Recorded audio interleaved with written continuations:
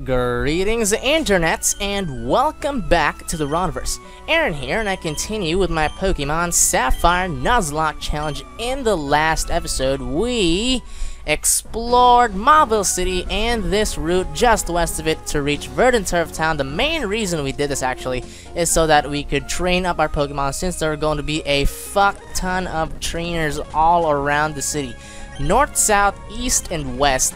There's just trainers everywhere. It is an experience point palooza. You can get so much here because of all these trainers that are just hanging around, you know, just never moving outside of the route, wanting you to battle them and just staying there for the rest of their life once they lose. I don't know why they do that, but hey, Pokemon logic, once again, we must not question it. So, oh my gosh, Wormy is in a bad condition here. I do not want Wormy to die, so I think I'm going to switch out for Yuri while I heal up Wormy, because, you know, Yuri can just be like a decoy or something. I'm really hoping Yuri doesn't really die in this one. I don't think he will, though. It's just level 16, and forget it. Fucking get it. Yuri died.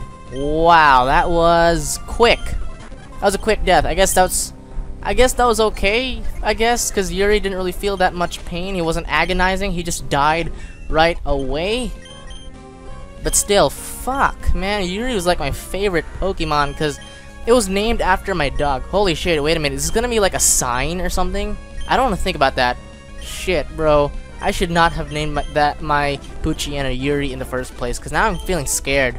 But I really shouldn't feel superstitious, because this is fucking Pokemon. There's no superstition in Pokemon, except for maybe the Lavender Town Theory or something. Blah. But forget about that. This is not Generation 1, this is Generation 3. Pokemon Sapphire. Actually, I don't really feel as sad as I do about Yuri dying than Tweety, because Yuri, he really wasn't that much of a use, really. I never really actually used him in battle. He wasn't really an MVP in any episode. I guess there was that one time, I think it was the last episode, where he took out Wally's Ralts all by himself. Of course, he's dark type, so has like 100% advantage. He would not die in any way, so I guess he's useful for that. Anyways, it's still kind of sad though, Yuri. I will miss you. I really hope you can join Tweety in that Pokemon heaven somewhere in the sky. And I don't even know if there is Pokemon heaven, but if there is, then good for you guys. Anyways, I don't think I want to let that deter me in my training. Yes, that's what I'm doing right now, guys. I'm not gonna take on the gym leader yet. I think I promised that last episode, but psych! Oh, you fell for it. I'm not gonna take on the gym leader right now. I'm gonna do it in the next episode. I promise you guys that I will do it in the next episode.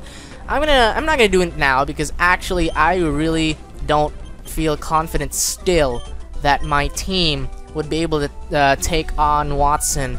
I think, of course, Kermit would be the only one to take on Watson, but hey, look at how I was able to handle against May. Tweety died against the Grovyle, and now my... Holy shit! Okay, now my outlet just fucking died. Okay. I guess I have to believe in superstitions now. This is episode 13, if I can recall correctly. I lost 2 Pokemons in episode 13. Wow, that is ridiculous. Ridiculous. I had so much... There was so much potential for outlet, you know.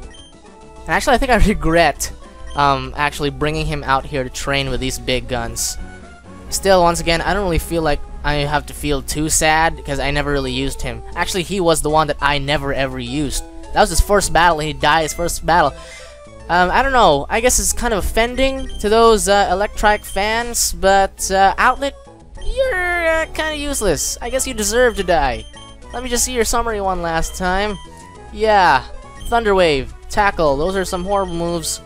And I'm not really sure if I'm ever gonna miss you, really, but whatever. You could have been a really good Pokemon. I really wanted a Manectric somewhere in this game. I guess it kind of hurts me now that, you know, Outlet just died, because he was kind of my big chance to finish off, oh no, to be able to take on the 8th gym of this game, which is, I think, Wallace? Yeah, he uses Water type, because it's Pokemon Sapphire.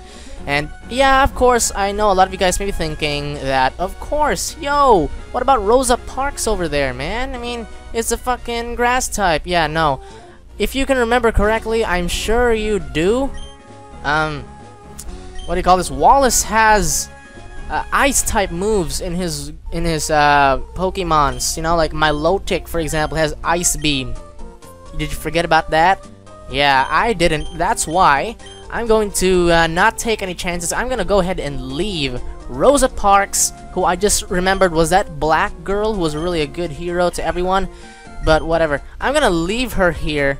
I think that's a her. I forgot if Rosa Parks was a guy or a girl. This Rosa Parks, not the actual Rosa Parks.